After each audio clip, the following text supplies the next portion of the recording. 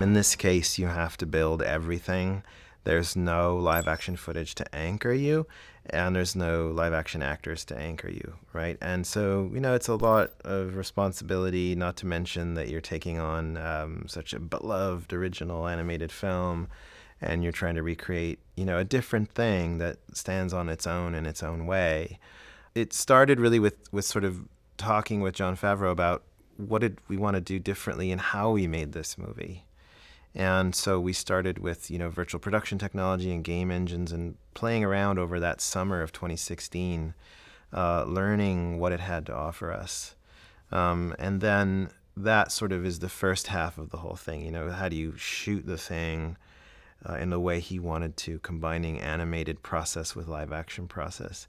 And then the second half is this incredible process of hundreds of artists piling on, and just working through the shot by shot by shot until you have 2 hours of stuff. And honestly, you have really high ambitions at the beginning, and you don't always know how much you can fulfill it, but we've had great partners with Disney and John that are, they love doing ambitious things, and a great studio here at MPC of artists who are just, so amped up to do this movie. And so I think you just had a lot of giving from everywhere. People wanted it to be fantastic. The Technicolor virtual production pipeline allows us to basically write a type of video game, which is about roaming around in a landscape and recording camera moves, and bringing in performances of lions and other animals, and also, changing things, changing the sets, moving the sun, designing entirely new things because you are inspired to be there.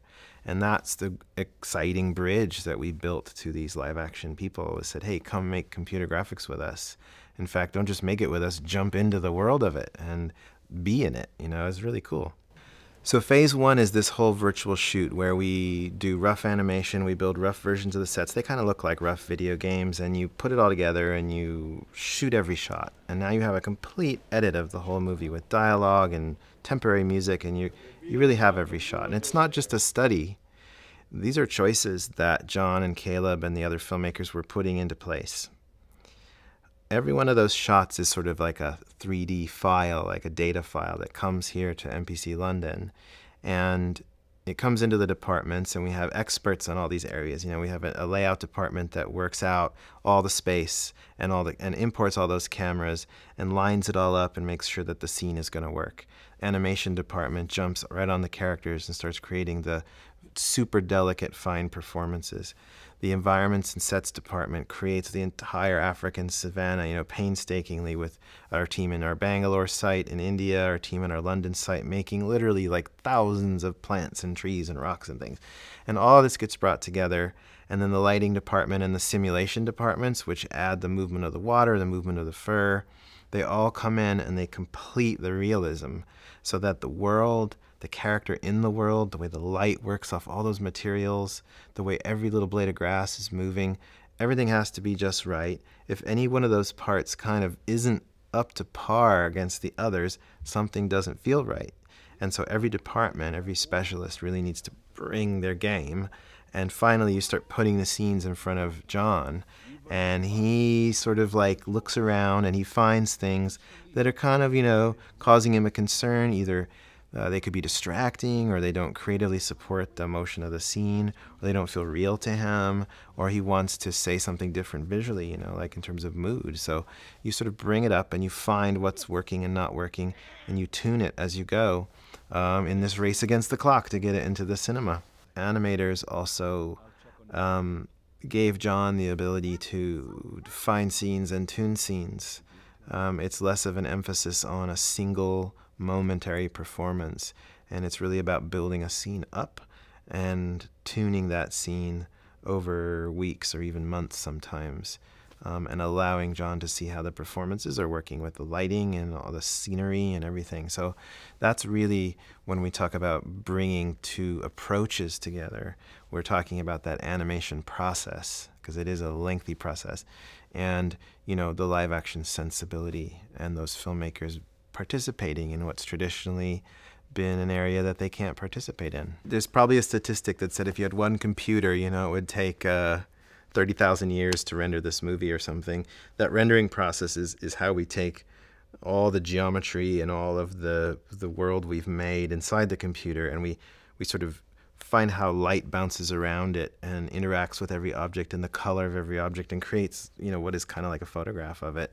I can tell you that per frame, just for one frame, and there are 24 frames in every second, and then you have two different points of view in order to have the 3D. So that's, twice per frame.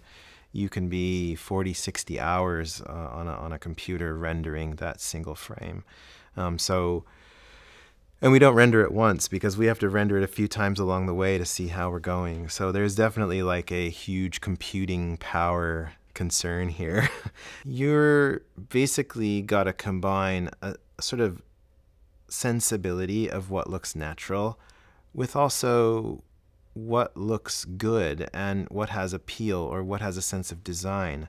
How does Pride Rock itself stand out from the landscape but look part of it, so it doesn't look too contrived? And then how does the details of it make you believe it's a completely real thing? That sort of folding together of or balance of points of view and skills is true everywhere inside MPC. I mean, the animator has to do the same thing. How do I make this movement feel real, but also feel connected to a voice performance? How do I make the light look real, but also create a composition so the photograph looks beautiful, but not too beautiful?